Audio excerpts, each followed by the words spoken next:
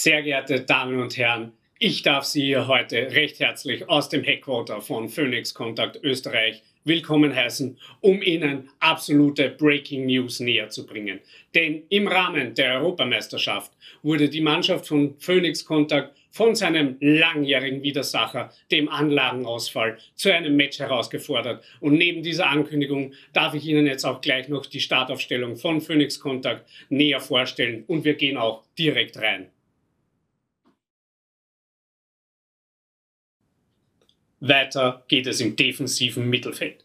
Dort finden wir mit der Nummer 6 den PTFIX Verteilerblock. Seine Stärke sind schnelle Pässe dank Push-in-Anschluss.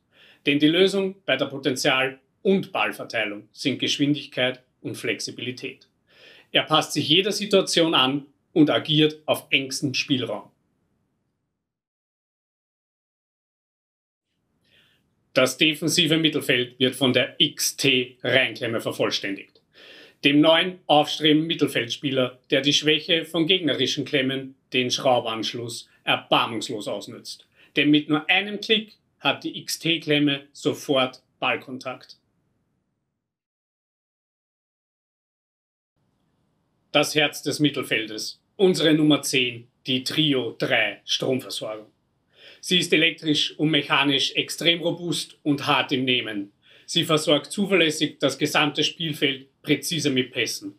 Und auch wenn es um Ausdauer und Leistungsreserven geht, macht ihr niemand etwas vor. Die Trio der dritten Generation hält das Spiel am Laufen, wie es bereits sein Vater und Großvater vor ihm getan haben. Was meinen Sie? Denken Sie, dass diese Elf geschlagen werden kann? Meiner Meinung nach wird es der Gegner da verdammt schwer haben.